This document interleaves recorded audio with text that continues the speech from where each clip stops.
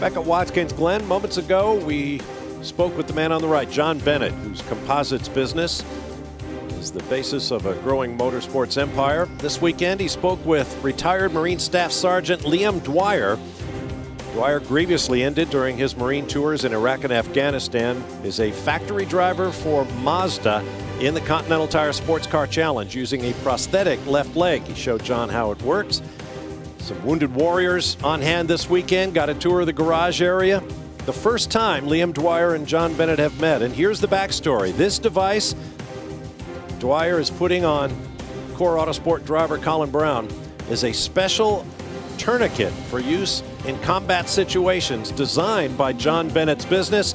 It saved the life of Liam Dwyer when he was so grievously injured after stepping on an improvised explosive device in Afghanistan. So those two met for the first time this weekend, and Liam was able to explain to Jon Bennett how that device is the reason he is here this weekend. Military Appreciation Weekend here at Watkins Glen International.